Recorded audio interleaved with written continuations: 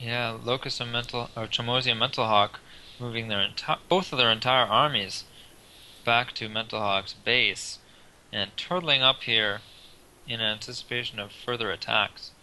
Locust is not going to attack again, but rather just sit back with his ally at the southwest tower here, which Thera, by the way, has significantly secured up with 2 siege tanks and a missile turret to prevent any scouting through via air units.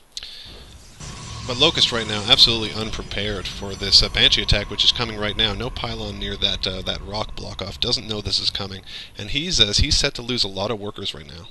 Yeah, these Banshees are quite a lot in number. Chomoze could have attacked earlier, but the attack wouldn't have been as devastating.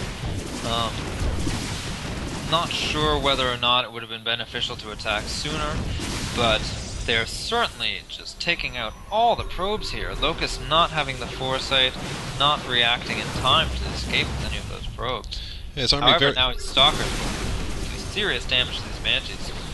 His army was very far away when they attacked the workers. Managed to get every single worker in that main. Fortunately, does have a natural expansion. Thera coming in there with a few scans, and Stalkers were able to do a good amount of damage to the Banshees' ranks. Banshees taking out the one of the 2 missile turrets here that are remaining out of range of the other one. That's the end for the Banshees. Missile turrets, V Banshees, and missile turrets win this round. Yeah, missile turrets will win this round thanks to a little bit of repairing from the SCVs.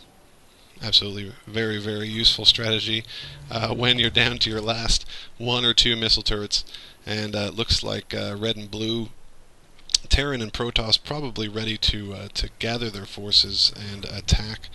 Looks like Teal probably going to stop producing Banshees right now. Teal had a tiny army at the Southern Gold expansion, completely out of position, and they just got owned by the siege tanks holding on that tower. Still 2 Banshees on. Still 2 Banshees on the field. Wonder if he's going to try to harass Thera, now putting a neighborly missile turret into the Protoss Locust's base. Probably be able to take down 2 or 3 Banshees along with these 2 photon cannons that Locust is. Yeah, interesting choice there by Thera. I guess he just did not have faith that his ally would put up those photon cannons, which he immediately did afterwards.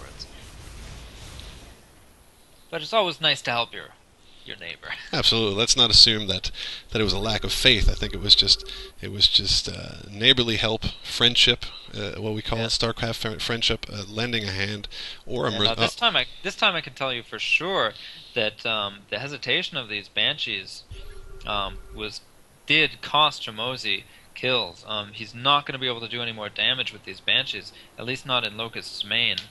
The sheer amount of tower defense in here is just going to be too much for these Banshees to handle. Yeah, absolutely. I mean, I think that Chomoze has pretty much given up on those Banshees. They're just oh no, he is actually reinforcing those Banshees' numbers, so he is planning to do another harass.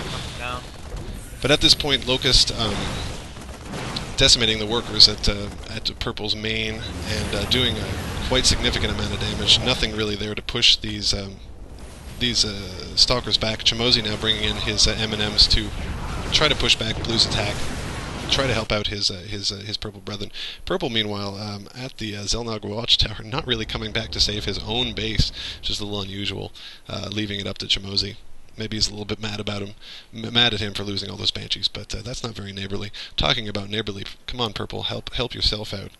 Save your own house. You don't want your neighbor to do all the work. Yeah, well, I'm sure he thought Chomoze just had it under control. Chomoze actually looks like this fusion core will just barely be saved by SCVs before burning down to the ground. Mental Hawk is expected to create some battle cruisers any minute now. I don't know how many minerals he'll be able to pump out for that battlecruiser production. Got 2 coming out of 1 starport, so that's going to be a little bit slow. 1 just started training now, so I don't know if they'll come out in a timely fashion, but an unbelievable amount of Thors right now for Red. We got 9 Thors with 2 more on the way. I'm surprised that they're waiting so long to attack. Battlecruiser is going to stand no chance against the superior AA both red and blue's armies. They have pretty much all AA, and going to air not the best decision at this point. Battlecruisers are a very powerful unit, but the amount of anti-air these guys have is just phenomenal.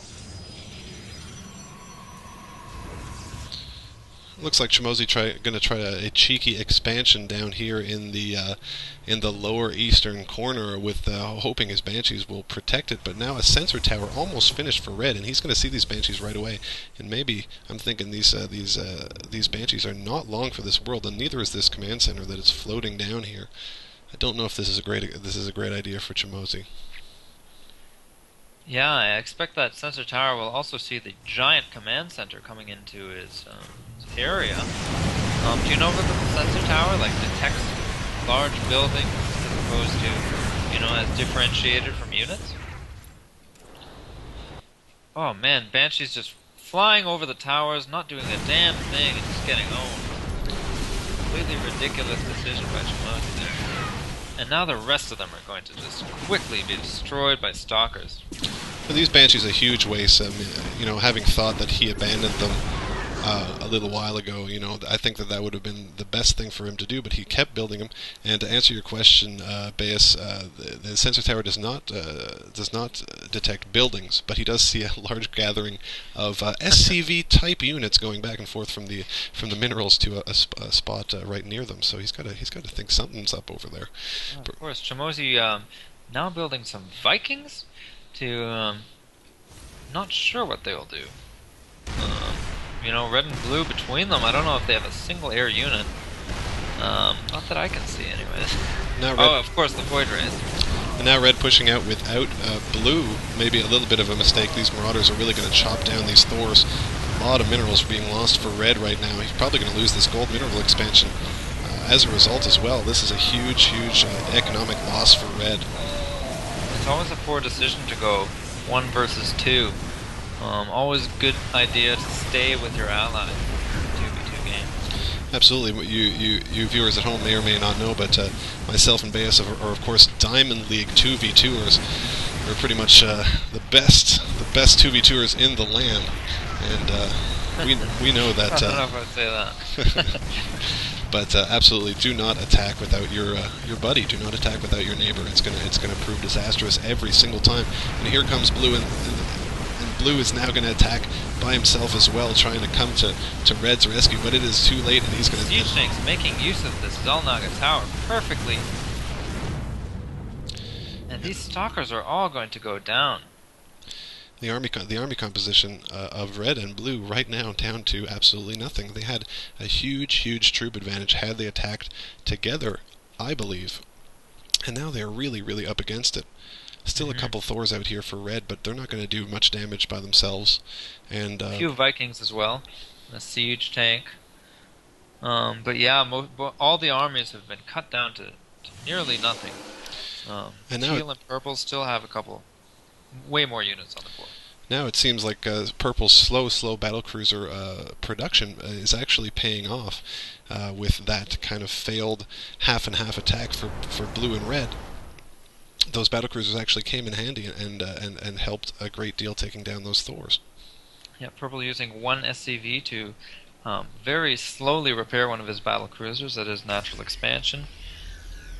And Mental Hawk has an orbital command center floating in Chomoze's base. Not sure what he's doing with that. Looks like he might have forgotten about it.